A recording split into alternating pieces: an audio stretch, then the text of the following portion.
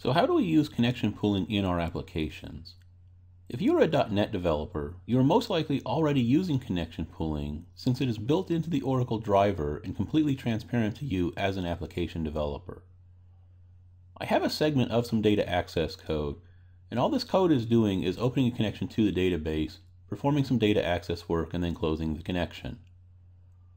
When the program executes this line right here, even though the name of this method is open, what is really happening is that you're borrowing a connection from the connection pool. It may be that the connection pool does indeed have to open a new physical connection to the database in order to execute this statement, but most times what this line is doing is just going to grab an available connection from the connection pool and hand it back to your code. Then, when you call close on your connection, you're not actually closing the physical connection on the database. What you are doing is returning this connection to the pool so it can be checked out by another thread in your application. If we were using statements rather than a try-catch finally block, then when .NET executed the using statement, this is when the connection will be returned to the pool. So if you're a .NET developer, that's all there is to it.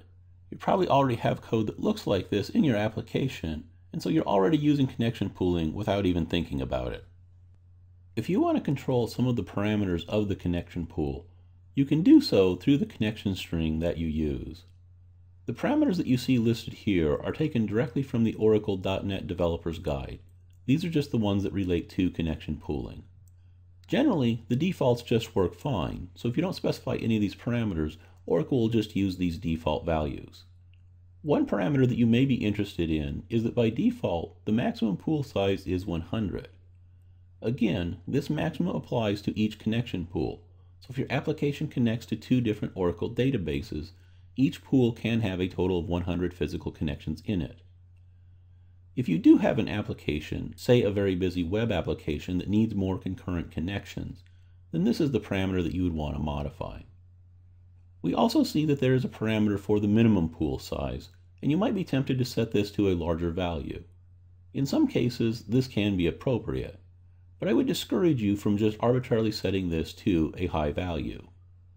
If there's a period of time where there's little to no activity in your application, the Oracle driver will still keep this number of connections open to the database. And if you have a lot of unused connections, this is going to be wasteful in terms of memory up on your Oracle database server. This is especially true if this minimum pool size is repeated across multiple machines, like servers in a web cluster. In practice, as the need for connections increases, the Oracle driver opens more connections. And then, as the need for connections decreases, it will check every 5 minutes for connections that have been idle to see if it can decrement the number of connections in the pool. If so, it will use the parameter decrement pool size to determine how many connections it should close. And in practice, this works very well. The defaults do a good job of matching the number of connections in the pool to the needs of the application, so you rarely have to modify these values.